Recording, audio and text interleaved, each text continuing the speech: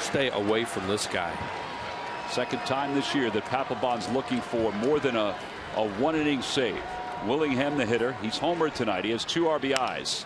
And he hits that one to straightaway center field. It's not deep. Victorino, a long run. So is Martinez, and he makes the catch as he falls to the ground. And Jonathan Papelbon records the 4 outs he needs for the save. And the Phillies hang on, and they win it 9-8. Out of nowhere, Michael Martinez, and it was either going to be Martinez, Rollins, or that ball was going to drop. Michael Martinez makes the game-ending play to seal the deal for the Phils in a ball game that seemed very easy at the beginning, but turned out to be very difficult. Well, it's a no play at all for the center fielder Victorino, because it showed that no doubles, don't hit it over my head defense, and you're giving up the play in front of you just for that reason. But what a great play by Martinez on that pop-up to end the game, and Papelbon with emotion, and he gets the job done again.